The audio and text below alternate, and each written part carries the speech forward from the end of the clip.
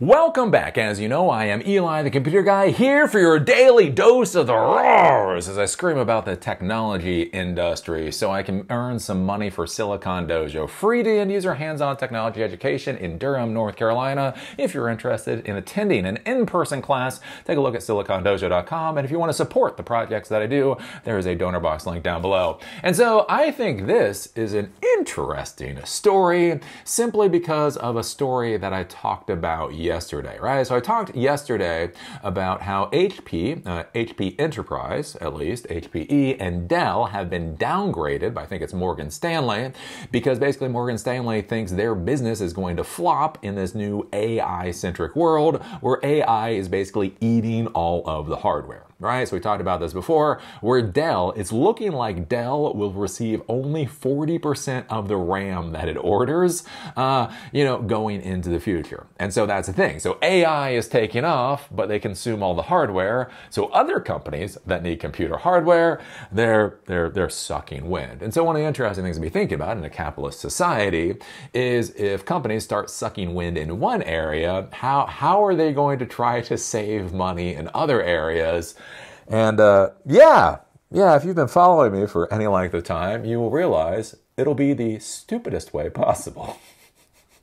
It will be the stupidest way possible for an amount of money that seems absolutely ridiculous, as in ridiculously small. So this is coming from Ars Technica, and I think this is interesting. HP and Dell disable HEVC support built into their laptops' CPUs. So this is the codec standard for a lot of the videos that you watch.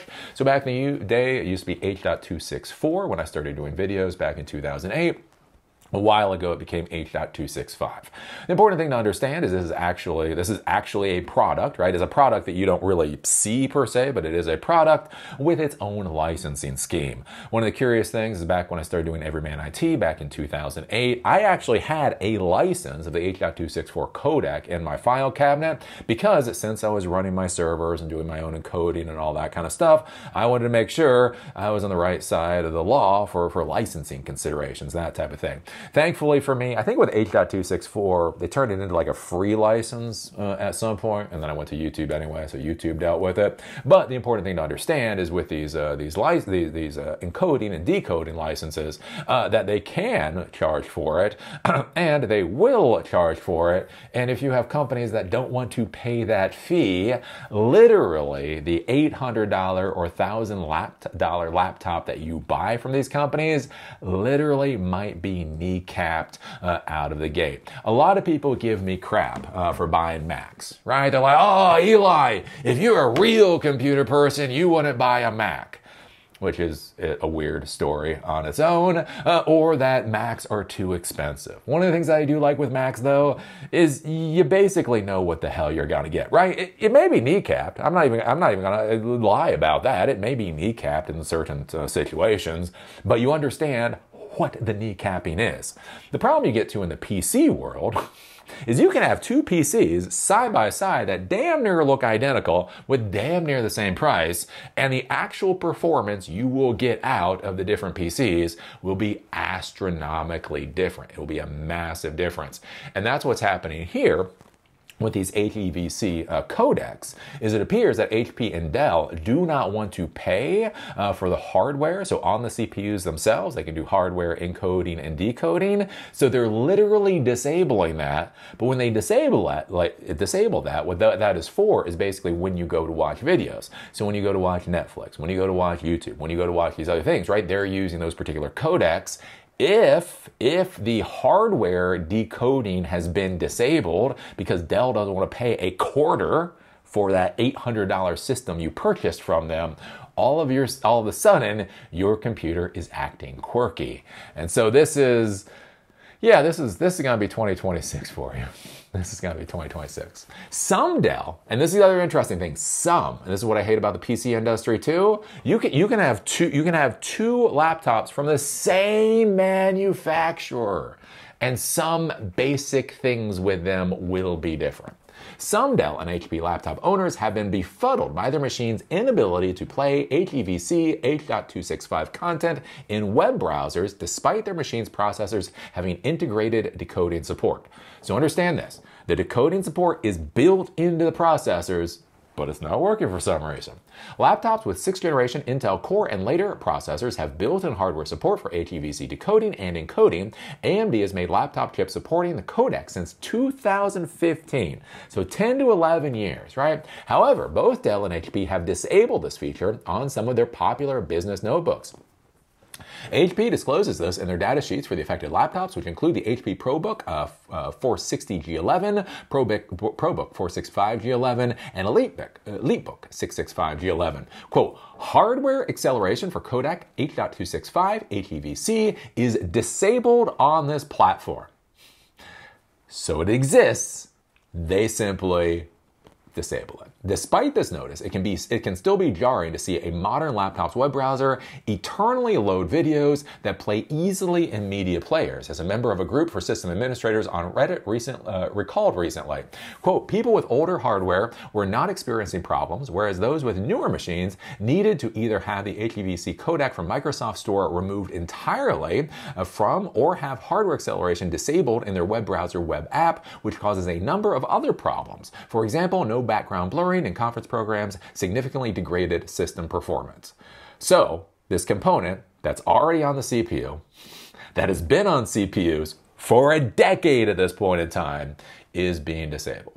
Owners of some Dell laptops are also experiencing this, as the OEM has also disabled HEVC hardware decoding in some of its laptops. This information, however, isn't that easy to find. For example, the product page for the Dell 16 plus 2-in-1, which has HEVC hardware decoding disabled, makes no mention of HEVC. There's also no mention of HEVC in the notes, cautions, and warnings or specification section on the laptop's online owner's manual.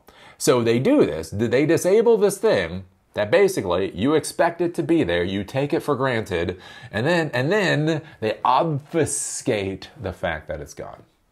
When reached for comment, representatives from Dell, HP and Dell didn't explain why the companies disabled HEVC hardware decoding on their laptop's processors. A statement from an HP spokesperson said, quote, in 2024, HP disabled H.265 codec hardware on select devices, including the 600 series G11, 400 series G11, and 200 series G9 products. Customers requiring the ability to encode or decode HEVC content on one of the impacted models can utilize licensed third-party software solutions that include HEVC support. Check with your preferred video player for HEVC software support. So they remove the support from the system, and then they're like, you can figure it the fuck out yourself. Isn't that the HP we all know and despise? Isn't that why I haven't touched an HP machine fucking 15 goddamn years? I wouldn't wipe my ass with an HP laptop. It's just good to know that advice is still accurate in 2025. Dell's media relations team shared a similar statement. HEVC video playback is available on Dell's premium systems and in select standard models equipped with hardware or software such as integrated 4K displays, discrete graphics cards, Dolby Vision, or CyberLink Blu-ray software. On other standard and base systems, HEVC playback is not included, but users can access HEVC content by purchasing an affordable third-party app from the Microsoft Store. For the best experience with high-resolution content, customers are encouraged to select systems designed for 4K or high-performance needs. So you buy a brand new laptop from Dell in 2025 expecting basic compatibility, and their advice to you is go to the Microsoft Store and find something. Anyways, again, yes, it may be expensive. But yes, I also do know what the hell I get when I buy the damn thing. While HP's and Dell's reps didn't explain the company's motives, it's possible that the OEMs are looking to minimize costs, and this is the concerning thing, since OEMs may pay some or all of the licensing fees associated with HEVC hardware decoding and encoding support, as well as some or all of the royalties per number of devices that they sell with HEVC hardware decoding and encoding support. Chip makers may take some of the burden off of OEMs, but companies don't typically publicly disclose these terms. The OEMs disabling codec hardware also comes as associated costs for International Video Compression Standard are set to increase in January as licensing administrator Access Advanced announced in July. Per a breakdown from Patent Pool Administration VIA Licensing Alliance, royalty fees for HEVC for over 100,001 units are increasing from 20 cents each to 24 cents each in the United States. To put that into perspective, in Q3 2025, HP sold 15 million laptops and desktops, and Dell sold 10 million laptops and desktops per Gartner.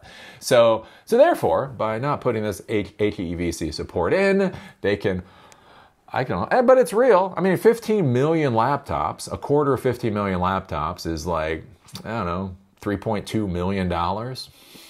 So they can save $3.2 million by not including a 25 cents worth of licensing on the laptop you spent many hundreds of dollars to buy.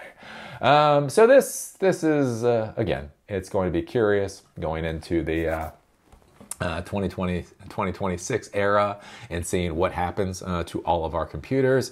I think is going to be an absolute crap show, especially what's going to happen when a lot of these old school computer manufacturers start failing. Like, that's one of the big things to be concerned about, is when these companies start failing. So they really do not have a path to the future, but they're also not quite dead yet. What they're going to do is they're going to start trying to extract more profit however they can. They either jack up the prices on things or they start removing things that you expect to be there in order to save the cost on licensing or whatever else. This is going to become a bigger and bigger issue for anybody supporting these systems, because all of a sudden you're just going to start getting weird fucking issues that now it's going to take your tech staff hours and hours and hours to troubleshoot and figure out what the problem is, right? These fuckers save 25 cents per computer that goes out by taking out that license. But you think about it, right? If you have desktop support in your company, a desktop support person, once you include taxes and insurance and everything else that goes along with them, it's probably going to cost you about $50 an hour, somewhere between $40 to $50 an hour. Right? And so if you buy a batch of these laptops, during a particular refresh cycle, they go out to all of your staff. They're trying to use Zoom, or they're trying to use any of these other products that use video encoding and decoding. They're running into problems. Now, all of a sudden, that $40, $50 an hour employee may take a week or two to figure out what the fuck the problem is and to figure out how to get around that problem, be able to come up with a solution. So basically, in order for Dell and HP to save 25 cents per computer, or even maybe a few bucks per computer, it's going to cost the enterprise thousands and thousands and thousands of dollars to solve the problems that these jackass companies have basically put into the supply chain. And yeah, as I say, it's only going to get worse. It's only going to get worse. So that's why when I get my next computer, I will buy an Apple. Yeah, look at that Apple sheep. Look at that fucking Apple sheep. Yeah, he expects to buy a computer and then use it. You look at Eli. Yeah, when Eli turns his laptop on, he expects to actually be able to do profitable work. That's the kind of sheep that Eli is. So what do you think about this? What do you think about HP and Dell doing this? What do you think about the hardware support being on the CPU? They just refuse to buy the license, which then means they are disabling it on their systems and causing the customers problems. How do you feel about that? How do you feel about the PC ecosystem going into 2026? Put your thoughts down below. If you like these videos, give us a thumbs up. If you hate these videos, give us a thumbs down. Call me amazing, call me a dumbass. Just be a real Lutnick and put that strong American comment down below. Do you remember I scream about the world of technology in order to be able to fund the Silicon Dojo, free to the end user, hands-on technology education that empowers you to do whatever the hell it is you want to do in Durham, North Carolina. We just did a class on AI and web scraping. We're going to have a class on extending AI capabilities with REST APIs in a couple of weeks. We're going to have another class on AI computer vision with something called Moondream in December. If you can come to these in-person classes, do take a look at silicondojo.com to see what our schedule is. Do remember that free to the end user classes is not free. That's why we have a donor box link down below. If you'd like to throw a couple of dollars in, that would be ever so lovely. And with that, see y'all later.